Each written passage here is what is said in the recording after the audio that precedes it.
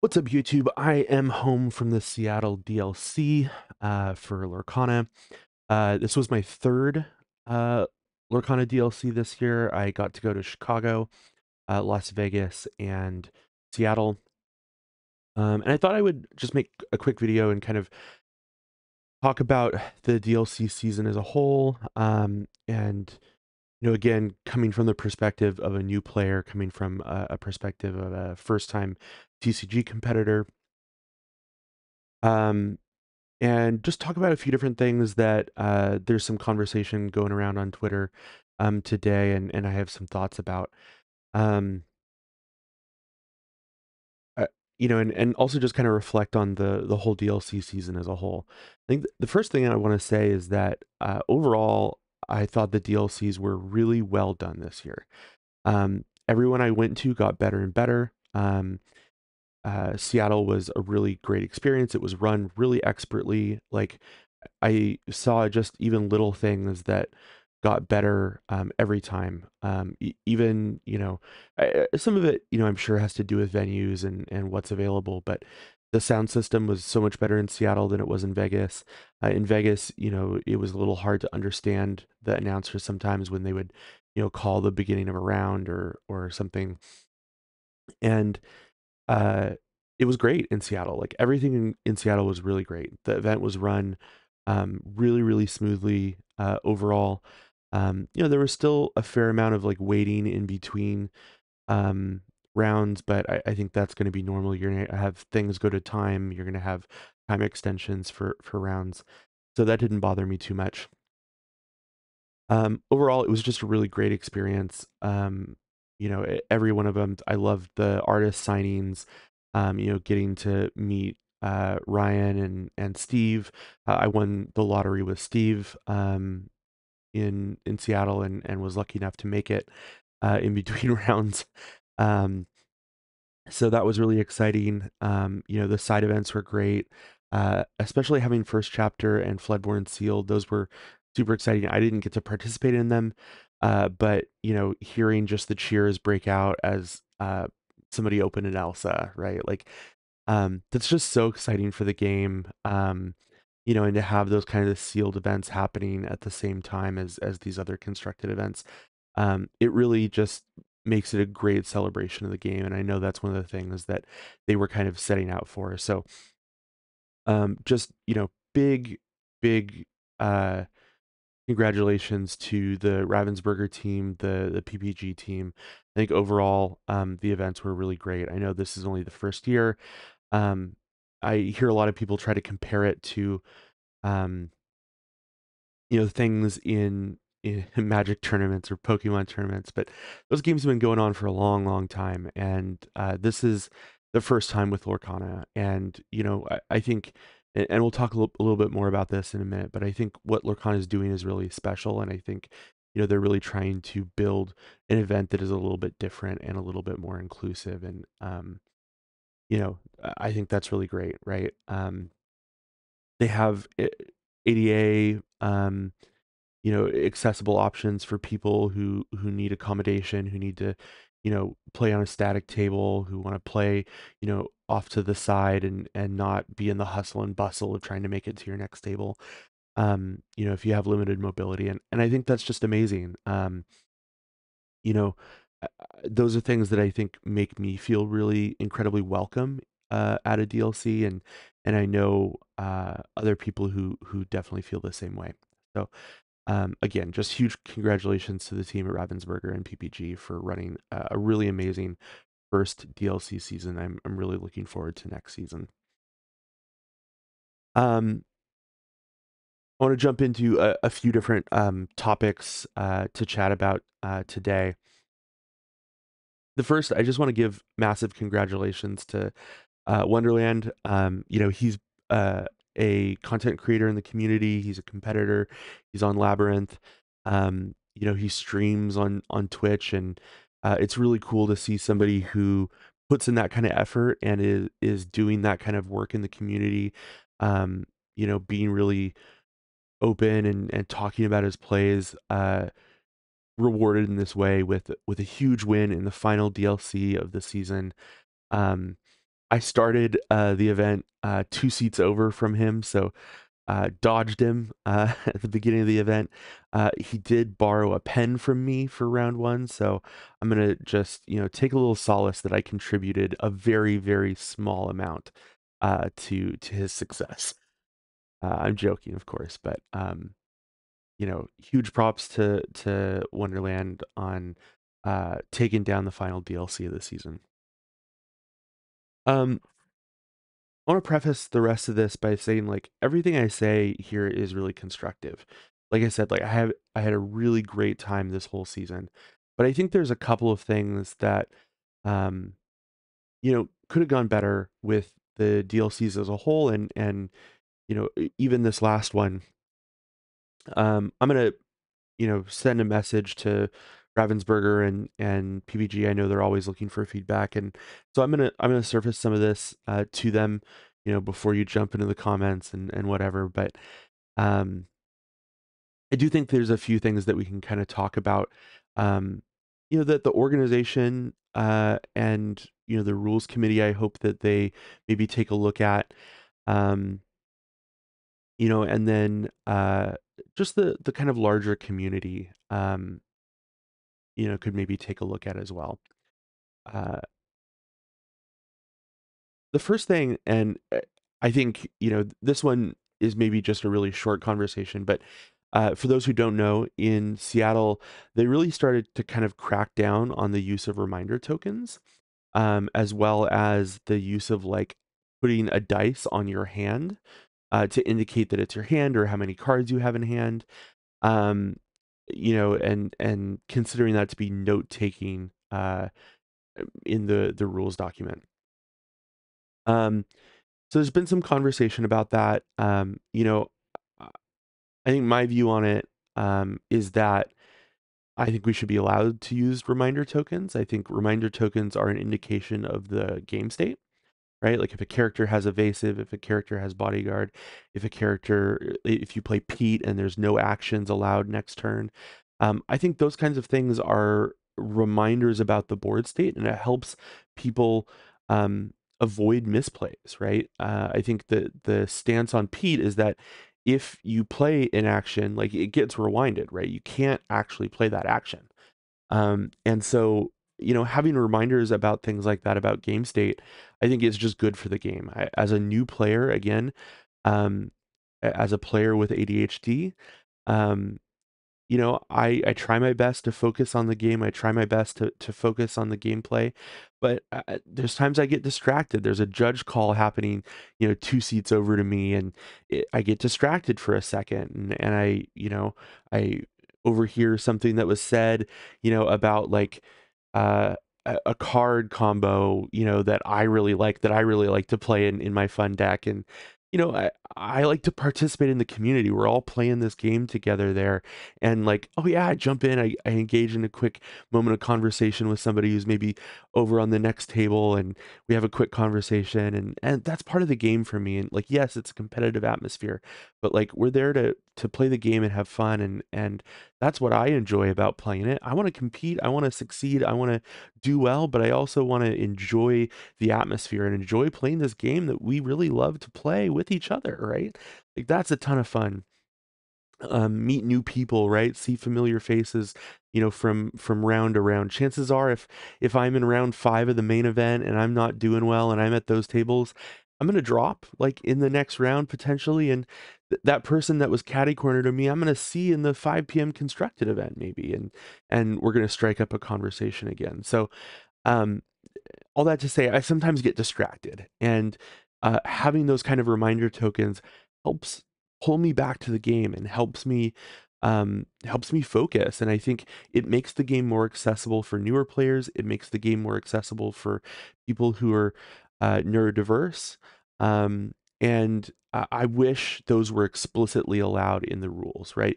We got explicit involvement for, or explicit allowance for ink tokens, and I use them. I use ink tokens when I play, because I play a lot of blue red, and as a blue red player, you're constantly how far I go, and you'll set your hand down and look at 2 cards and then ink a card, and then put the other one into your hand, or you're doing Grammatala and you're looking at two cards and you're putting one into your hand and one at the bottom of your deck, and you're setting down your hand a lot. And I don't ever want to mix my hand up with the ink, right? I don't ever want to break that rule.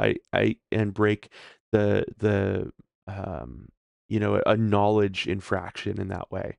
Um, I want to play the game by the rules. And so tools like that help us play the game by the rules and not make errors that could lead to somebody getting disqualified, or, getting a warning, or getting some sort of judgment. There are going to be people, they're going to be sharks, and they're going to try to angle shoot and maybe do that kind of stuff on purpose, and that should be punished. But there's also people that are just going to make an honest mistake. And we should be doing things, and we should structure the game and structure the tournament in a way where uh, we minimize the chance of things like that happening. Um, there's been a lot of conversation about this, kind of back and forth. Um, ink tokens are allowed, but you can't put a little token on your hand when you set it down. So this has been a moment of conversation. Uh, I think exactly what Professor Bloke said. Accessibility matters, and while it is the player's responsibility, it's also why I prefer to use evasive ward resist tokens to clarify the board state and make it more accessible for players of any skill level, right? One of the things I love about Lorcana is that it is such an accessible game. And, you could be matched up against an 8-year-old playing the game who's playing hyper aggro, and he's competing and he's doing his best. I play with a couple of 8-year-olds in my league every week, and they kick my butt on a regular basis. And I think that's good for the game, right? It's good for the growth of the game. It's good for the health of the game to have people like that, to have kids getting so involved in this game that they're going to play at a DLC with their dad. Like, that's great for a father-son relationship. It's great for um it's great for the game, because that kid is going to grow up and play this game for the rest of his life, right? And he's going to become a competitor when he's 25, and he's going to make top 64. Like, that's so good for the game. And anything we can do to make it easier for younger players to play the game, to make it easier for neurodiverse players, for players with disabilities to play the game, like, we should be encouraging that. And I really hope the rules committee reconsiders this and makes reminder tokens for board state important. I understand the argument around, like, not necessarily using that die to signify how many cards in your hand, because you could lie about it. You could attempt to misdirect and um, mislead your opponent. But I think you should be allowed to at least use a token to say, hey, this is my hand. I'm setting it to the side while I'm paying attention to your turn. Um, but even with a die, even if you used a die to say, I have 4 cards in hand, um, you can always clarify. You can always go, how many cards do you have in hand? 4? Okay, great. Um, and they're required to tell you. And if they're not telling you, they're breaking the rules, right? And they should have a judge called on them, because hand size is public knowledge, right? Hand size, discard, what's in the discard are public knowledge. So, um, I'm not talking about using dice to indicate, how many cards they've inked, or, like that stuff is public knowledge. That information should always be accessible to players. Uh, you know, we certainly know from the rules document that if you use Ursula 2 to look at somebody's hand, you can't take notes with dice and set them off to the side of what you saw, right? Um, I think that's really what the spirit of the rule is trying to get at. Um, I hope that they reconsider and clarify it, because I think it would be a good step forward for the game. Here's just one other comment on this.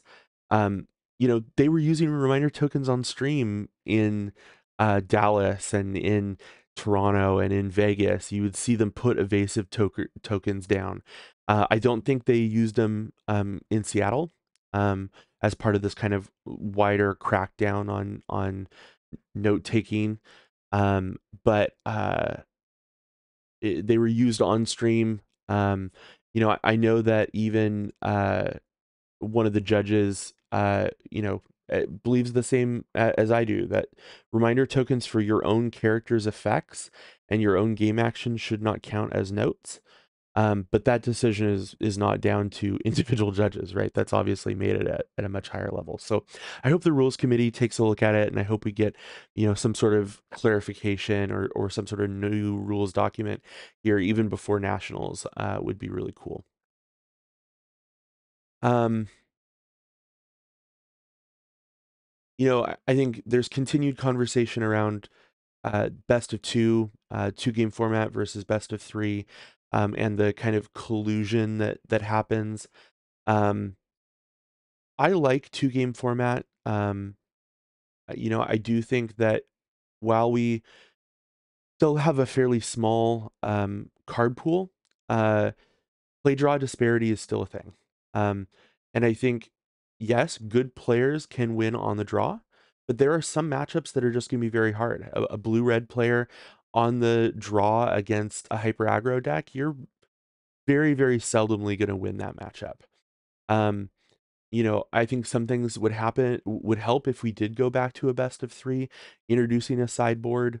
I know there's lots of people that are against that for various reasons, and I know part of the unique deck building of Lorcana is having inkable cards and non-inkable cards, and if you include a non-inkable tech card in your deck, you know that's a deck building choice that you made, and uh, if you can just swap that out in a sideboard, um, you know, deck building is not as important of a skill, right? I think Lorcana really rewards good deck building. And so, um, I don't want to see that change necessarily just because um, I enjoy no sideboard. I enjoy the pressures of deck building, just personally. I think if we go to a best of three in the long term of this game, I would love to see a sideboard because I think it would help solve some of those play draw disparity issues. Um, I'm okay with best of two. I think the problem is the collusion, the gentleman agreements, and the pressure that somebody might make to try to make you concede. Yes, I think as a player in certain situations, you should do the right thing and you should concede a game to give somebody the 2-0. If you are no longer in contention, yeah, you should probably concede and just give the other person the 2-0. But it's unfortunate we have to play the tournament that way, right? I come to play Lorcana. I don't want to be conceding and not playing Lorcana. Like I paid, $50 for my entrance. I want to play Lorcana in the main event. And I want to be rewarded for earning tickets that way, right? Um, I don't want to just concede and go stand around and wait for the next round to play. I don't think that's fun. Um, I don't like this, you're essentially just playing a best of one at a certain point. But I think we need to crack down on people who are trying to manipulate that situation for their own favor, right? I'm friends with a lot of women who play, and I was just talking with a friend of mine yesterday at the airport on the way home from the DLC who said that she was asked to roll for uh, a game in towards the end of the main event by a competitor who was putting a lot of pressure on her, and she didn't want to be confrontational, and so she just acquiesced and she rolled a die, and the game was decided that way. And I know, like, they're making announcements that you can be disqualified for accepting that kind of a proposal. Um, but we need to find a way to be able to, like, reward, or not reward, but like punish the people that are engaging in that kind of behavior, um because it is really problematic. I think, even in a three game format, um uh, I would love if we would go to a three game format where you could not ID, you could not split, and that splitting would just result in 0 points, um instead of a single point in best of three. um I think you should have to play it out, and I think there should be a winner. Um, I would like to see every round uh, have to have a winner. Um, and you can solve ties by doing the single elimination tie breaking rules to where someone has to win, and it's the player who has the most lore at the end of uh, you know, uh, round five. Ultimately, die roll still matters at that point because if you're going first and you're questing hard, like there are some decks that can kind of come back from that and do a lot of removal really quickly and then quest hard. But some decks just can't, right? If you're playing red blue, you're not going to have the most lore after 5 turns, likely. Um, but I think going to a best of 3 format and uh, requiring every game to have a winner, I think would go a long way to solving this collusion problem that we see in the best of 2 format. I don't think just going to best of 3 solves the problem. I think people are still going to ID and collude and get that 1 point so that other people who are winning and getting those 3 points can't catch them, right? Um, I think that should not be allowed. I think that should be outlawed. And again, I say this as a new competitor. I think that's really shitty. I think somebody who loses their first match, but then wins out, but loses on tiebreakers because other people, were IDing at the top. Like I hate those kinds of shenanigans. Let's play the game. There should be a winner. There should be a loser. The person that wins the most should win, right? That's the game we play. Again, just my opinion. I'm just one person, just a fairly new person. There's one last thing I want to talk about. I know I'm getting a lot of notifications on Twitter right now as I record this video, but because I tweeted and engaged in some discourse about this final topic. But I do think this is important. Harlan is a Blue Steel player. One I really enjoy. I really enjoy his content. And I agree with Harlan, right? I love going to Lorcana events and seeing the diversity. I mentioned, getting to see kids compete, but also like, non-binary players, women, like, it's a really good sign for the game, and everyone is super welcoming and having a great time. I love that. I'm a member of Love Delore. I played with my Love Delore ink tokens all weekend, and I got to give out a couple to competitors that I played against. So that was super cool, right? Like I love that. I love that for the game. Um, and I love that Lorcana wants to be that space, and the majority of the community wants to be that space. But I still don't think that um, just wanting to be that space is enough, right?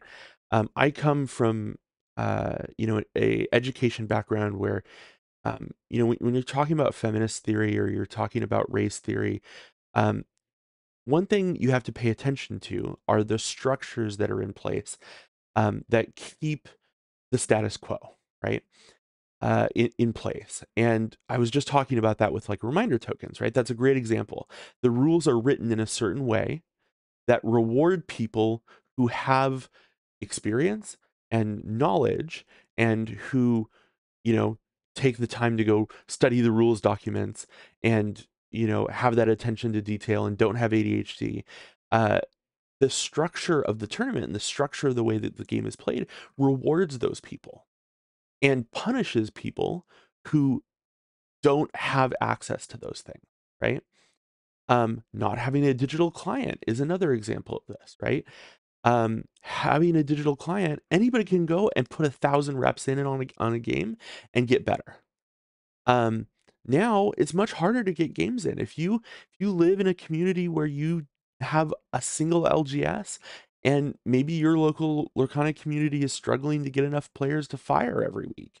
And so there's just casual can play and there's no other like competitors. How are you getting good rep games in? Well, you have to find a Discord community and you have to connect with people in Discord. And there are groups that are doing wonderful things to make the game more accessible. So, I want to praise groups like Lore 20, right? I'm in the Lore 20 Discord and I learn so much in the deck list threads, right? And the people that are in those threads that are sharing uh, opinions. I got to play against Rip Lungs this weekend in the 8 a.m. constructed on Sunday, and he is in the blue steel threads all the time, sharing information, sharing deck lists. I've learned a ton. I played a lot of blue steel last set, and I learned a ton from him, and I got to play against him this weekend. That's awesome, right? There are people like that that are sharing their information. Harlan is another great example of this. Harlan is making videos. Uh, on a regular basis about blue steel and about the matchups and about what to prepare for and just providing that content free to the community, right? That's incredible.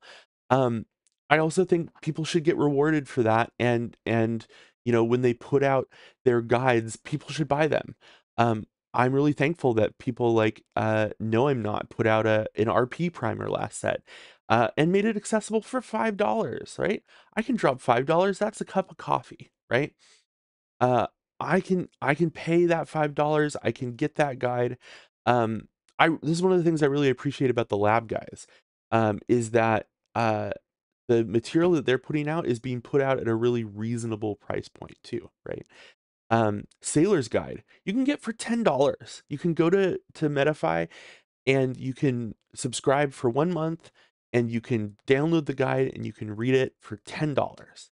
And the $10 that I got there uh, helped me improve as a player so much for Vegas that I got way more points in Vegas. Um, it was well worth the $10 I spent. And so, people like that are sharing their knowledge uh, is part of what's amazing about this community. It's part of what is so amazing about the Lorcana community, the Labyrinth team, and other people too, that are just putting out content on a regular basis for us to learn, grow. Earl Meister, so many people. Spessy was there this weekend. Alphos was there this weekend. I went up and said hi to Moyen.